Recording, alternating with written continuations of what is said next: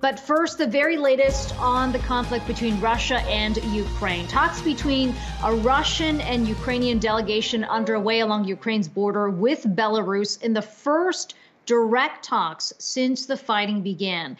Meanwhile, here in New York City, the UN General Assembly is meeting in a rare special session to discuss the latest Russian actions against Ukraine.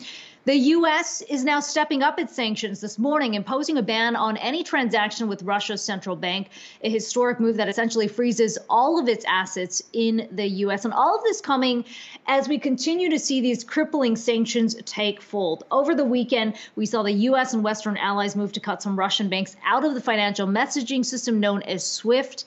The U.S. also imposing direct sanctions on President Vladimir Putin, Foreign Minister Sergei Lavrov, and its national security team. And over in Europe, the EU has now moved to block more than half of Russia's central bank's reserves. It's also moved to impose a blanket ban on all Russian planes. That means Russian aircraft can no longer take off, land, or fly over the EU. The impact of these sanctions, we've already said, taking shape here with the Moscow exchange close for the day, the Russian ruble crashing, falling to its record level against the dollar. That prompted the Russian central bank to more than double its key interest rate from 9.5% to 20%. And we've seen those images of Russians rushing to withdraw money from their banks on concerns that some of these banks could start limiting cash withdrawals. All of this, of course, happening alongside the fights in the field here. Russian forces continuing to press into the capital of Kyiv and the second largest city of Kharkiv. We should mention the humanitarian toll continuing to take shape here. The UN reports more than 400 civilians have now been killed in Ukraine so far, while 500,000 Ukrainians, 500,000, have fled the country. There's a lot to get into this morning. I want to just bring in our first guest for the hour. We've got Charles Kupchan, Council on Foreign Relations Senior Fellow. And Charles, we spoke to you a few weeks ago in the anticipation of the fight escalating in the way we have seen play out over the last several days. We're now starting to see these sanctions really start to cripple the Russian economy. What are your thoughts? Well, the Russian advance has not gone as smoothly as the Russians had hoped. The Ukrainian military is putting up a fierce fight. Sadly, I don't think that the Ukrainians will be able to block the Russians. We've seen armored columns now coming in to the country. So my guess is that we will see Kharkiv, Kyiv, and perhaps other cities fall in the coming days. Putin knew that he was going to get hit hard with sanctions. These are very significant sanctions, going after Putin and his foreign minister, Lavrov, taking some banks off SWIFT, freezing the assets of the central bank.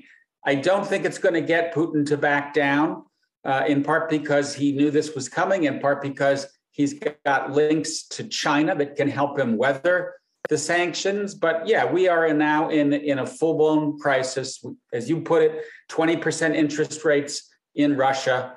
But I think we're going to have to wait and see where this military conflict goes. Putin does not seem to me to be the kind of person who is ready to say, "Uncle, this is hurting my economy. Let's make a deal."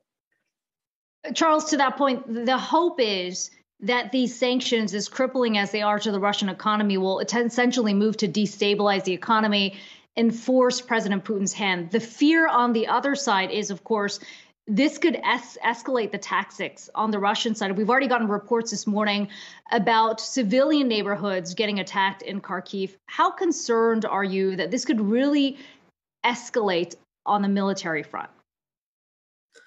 Well, I think the biggest impact on the sanctions front is not putting pressure on Putin and making him back down. In my mind, the bigger concern for Putin is, how does this play domestically? And there's no question that many Russians are skeptical of what he's done. You've seen protests in the street. Russians know that their troops are killing their Ukrainian brethren. So I think the issue here is, will over time we begin to see the beginning of the end of the Putin regime? But on the ground in Kyiv, I don't think we're going to see much pullback. I think Putin wants to topple the regime. He wants to take control of at least eastern Ukraine, perhaps more than that, all the way over to the west of the country, to the Polish border. That having been said, I think the chances of escalation are relatively low. The big concern in my mind is that weapons that the US and its allies are now trying to get to the Ukrainians are coming through Poland, Romania, other countries that border Ukraine. Is it possible that the Russians would take a strike, an airstrike, artillery against these incoming weapons? That could lead to a wider war because it would constitute an attack on NATO. And I know, Charles, you served as special assistant to the president for European affairs, we should say, under President Obama. So you're quite familiar with the security alliance. It feels like there is a fundamental rethink that's happening over in Europe on the defenses that now need to be put in place. We saw Germany now raise its budget beyond that 2% of GDP for defenses specifically. How do you see those pieces moving in the days ahead? Well, I think the strongest suit of the United States is not the sanctions. It's not more troops on the eastern flank of NATO. It's solidarity. And so far, we have seen the U.S. and its allies, not just in Europe, but around the world, standing shoulder to shoulder, confronting Putin with a united front. And that speaks volumes. It says to me that Putin probably miscalculated here, and he has taken a bite that in the longer run may well not pay off for him. Yes, you're right to say that this is a game changer for Europe. To have Germany talk about increasing defense spending by 100 billion, going above 2% of GDP, nobody ever thought that would happen. They were around 1.4% of GDP and dragging their feet. Germans are confronting the prospect that they now live in a dangerous world where traditional geopolitics rules. That's going to mean more defense spending, a political consensus behind putting more troops on the ground, putting more air assets on NATO's eastern flank. I think what we're looking at here is Cold War 2.0 and the remilitarization of the border between NATO and Russia. And Charles, finally, with President Putin and Russia really quartered on multiple fronts with these economic sanctions in place, there's a question of who Russia can now turn to. I mean, we've seen China, at least publicly, a little hesitant to just throw their weight fully behind Russia. But to what extent can China step in, at least on the financial front, to support Russia?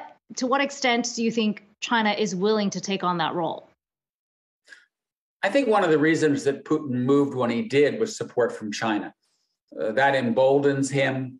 It gives him not just political cover, but economic cover, because linkages between Russia and China on the energy front, on the financial front, have been deepening steadily since 2014, when the Russians first attacked Ukraine, grabbed Crimea.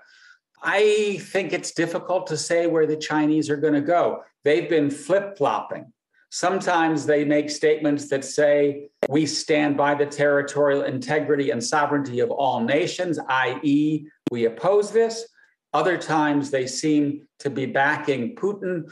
My best guess is that they will stay on the fence, but generally stand by their ally, Putin, because they see Russia as pushing back against an American-dominated international system that they don't like. But stay tuned. This is a work in progress. The decisions that the Chinese leadership make will have a big impact on whether or not Putin stays the course and whether or not Putin ends up suffering politically for what I think is a gross miscalculation and a war that is not going to serve his interests well.